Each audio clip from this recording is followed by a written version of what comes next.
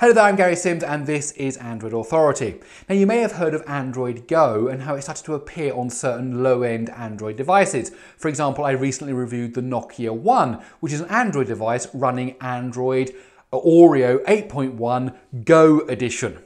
So that does lead us to the question, what is the difference between normal Android and Android Go? Well, if you want to find out, please let me explain. Okay, the first thing to understand about Android Go is it is actually Android. It isn't a kind of cut down version or a kind of a semi-compatible version. It is Android, and you can actually, when you go to the Play Store, you have access to all the normal apps that your hardware could physically support. Obviously, if it hasn't got a very good GPU or it hasn't got very good CPU performance, then there are going to be some limitations in what it can do. But in terms of compatibility, it can run all the normal Android apps. So from that point of view, this is just Android. But there are four things that we need to point out that tell us about the difference between standard stock Android and Android Go. The first one is about performance. Now, Google have spent a lot of time tweaking the Android Go sources so that it works better on devices with 1 GB of memory or even less. They've also done a lot to make sure that the apps start up quicker, that they are able to run with a reasonable performance on a low-end device. So the first point is performance. And Google Play itself will actually recommend for you light or kind of Go apps, including Google's Android Go apps that are designed to run better on low-end devices. In fact, app developers have the option to provide two APK files, that's two application files, to the Play Store, one of them being tweaked and tuned specifically for running on low-end devices. And Google Play will actually tell you about those apps when you use the Play Store. Now, it isn't only about performance, it's also about storage. So the second point is internal storage. Now, many of these devices will come with either 8 or 16 GB of internal storage. Now, the Nokia 1, which I reviewed recently, has 8 GB of internal storage. Now, on a modern kind of phone from, let's say, Samsung or OnePlus or Sony or someone like that, that 8 GB will just be completely eaten up with kind of Android and the pre-installed apps. But Android Go does two things. First of all, there are the minimum number of pre-installed apps. And secondly, Google done a lot of work optimizing the space so that as little as possible is actually used by Android and by those apps. So for example, on the Nokia 1, although it's got 8 GB, 4 GB of that is free for files and data and photos, which is quite different. For example, my Note 8, 11 GB are used just for the kind of Android and the system apps. So they've really pared that down so that only 4 GB are used, which means that you get some free space on an 8 GB device. Obviously a 16 GB device would be even better.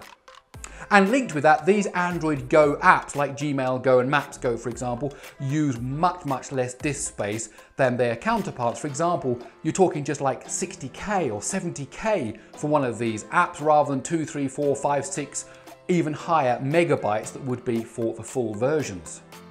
And the third important thing is data saving. Many of these places where Android Go will be used, people probably don't have access to high amounts of data in their cellular plan, and so therefore Google are offering various data saving features. For example, Chrome itself can actually offer compression for when it's downloading things from the internet, and to do that it actually sends the data first of all to Google servers, and then it compresses it and then sends it down to your phone, and therefore saving your bandwidth when you're using 4G. Of course, there are privacy concerns about that, but Google are obviously saying that they don't store any of that data and it just gets streamed in a compressed form down to your phone.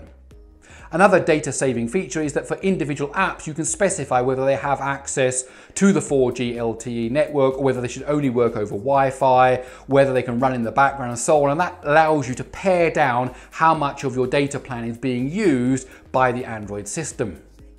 And also the Android Files Go app that is part of Android Go has a really neat way of sharing files between two phones using Wi-Fi. And actually I've started using this myself even on a higher end phone like the Note 8 because it's a really quick way to copy files. So recently someone went to a family event and we wanted to copy the files over, and I said, hey, just install Files Go, which we did, and then we were able to transfer these photos literally in seconds. It was quite amazing because it's doing it at the full speed of Wi-Fi between these two very close devices. So they're offering ways of saving data that doesn't mean you have to send things up to the cloud and then back down again, which of course could use up your data plan.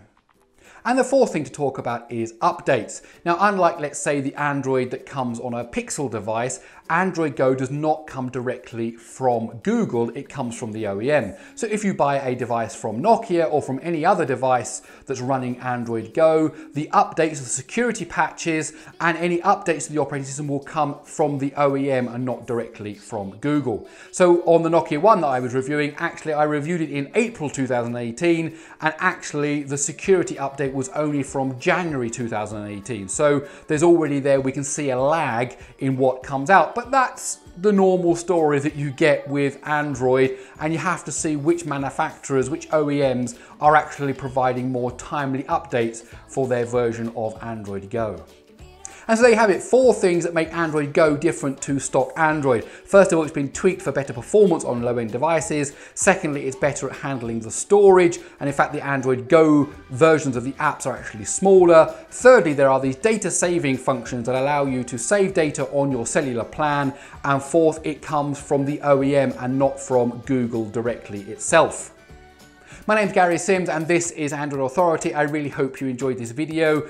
Please, you know what I'm going to ask you to do. Give us a like, do share this on social media, do go down there into the comments and tell me what you think about Android Go. Do also hit that bell notification icon so you become part of our notification squad. Okay, well that's it. I'll see you in the next one.